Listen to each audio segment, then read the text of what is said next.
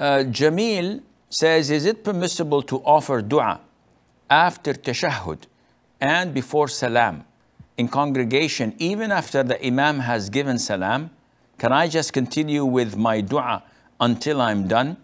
We know that the best of dua is when you are in the state of prostration, when you are in sujood, not restricted to the last sajda, last prostration, as a lot of the Muslims think. So in Dhuhr we have 8 prostrations. In 7 of them, they are regular.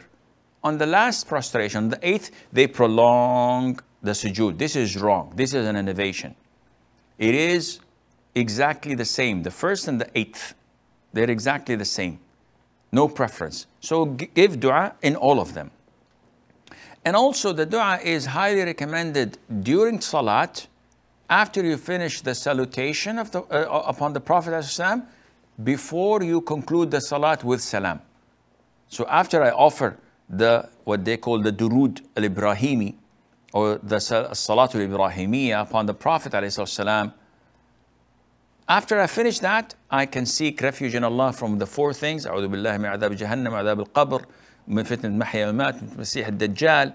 You seek refuge in Allah Azza wa Jal from these 4, as it is authentic and it's in Sahih, from the torment of hell and the torment of the grave and the calamity or the fitna, the trial of the Antichrist, the Dajjal, the impostor, Dajjal, and from the fitna of al-mahya wal-mamat, of life, the trials of life and of while dying, or as the Prophet had said, alayhi salam.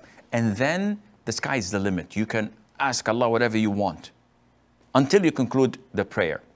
Now, Brother Jamil is asking, I'm in congregation and the Imam offered salam, but I still have a lot of things to ask Allah.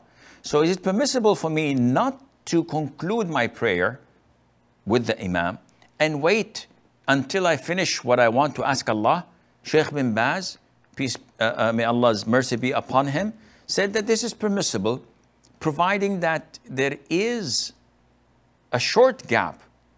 Not that you spend 5 minutes when everybody is leaving the masjid and you're still in the fard making dua. This is not logical. If it's like something of a 10 seconds, 15 seconds, no problem.